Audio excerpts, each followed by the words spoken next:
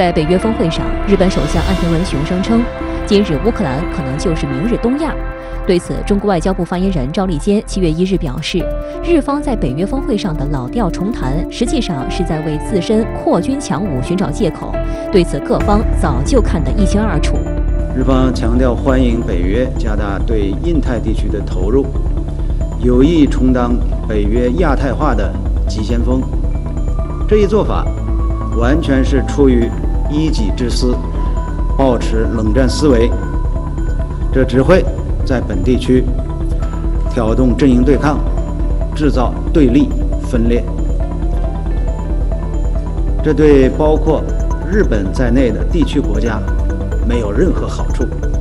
实际上，岸田文雄今日乌克兰可能就是明日东亚的口号，在6月举行的香格里拉对话会上就已经首次提到。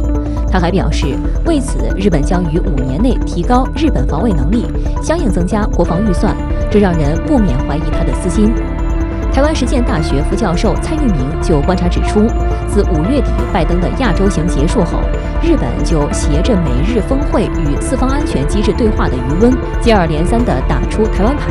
先是产经新闻6月4日头版独家报道称，今年夏季开始，日本防卫省将首次派遣现任防卫省文官职员前往日本台湾交流协会常驻，强化军事情报搜集能力。2天后，日本共同新闻社也独家报道，日本自卫队将设置统合陆海空3军的统合司令官，并因此新设统合司令部。理由是有鉴于中国海洋势力扩大及未来资电作战、宇宙等事务上需要高机动性的新职位。紧接着6月7日，日本内阁会议决定的经济财政运营和改革的基本方针第21页的注释85明文写道，强调台湾海峡的和平与安定的重要性，同时促进两岸问题和平解决。这句话在2021年4月16日，时任日本首相菅义伟和拜登举行首脑会谈后发表的共同声明中首次出现，随后变成日本的固定说辞，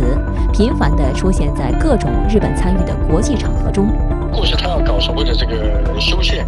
或者甚至于提高他的这个军费，乃至于增强他的军事力量，乃至于他的军队的所谓的军队国家化，是受到非常大的国际社会的这种关注，甚至于是一种否定的。现在来看呢，他通过这个高调的挑动地区紧张，乃至于以台湾问题作为一个切入点，那么来面临所谓的这个西方国家啊，或者是这个北约国家，乃至于美国的盟国国家所面临巨大的这个来自于中国大陆对台湾的这种威胁，就是他们的共同的威胁。以这种方式呢，使得他们有了很好的一个借口，有了很好的一个理由，来增强他自己的国防军事能力。台湾国际战略学会理事长教授王坤义就指出，岸田文雄借此次参加北约峰会的机会，另外举行日美韩3国领导人会议，以及亚太地区日本、韩国、澳大利亚和新西兰4国领导人会议，其实是想学美国建立美英澳3方安全同盟，以及另类的印太4方会谈，以主导印太情势。现在随着中美关系的紧张，那么台湾问题的这么一个效用就日益凸显出来。所以现在无论是日本还是美国也好，都在努力的把台湾问题把它制度化，既来拉动盟国共同来应对中国，同时呢也让台湾问题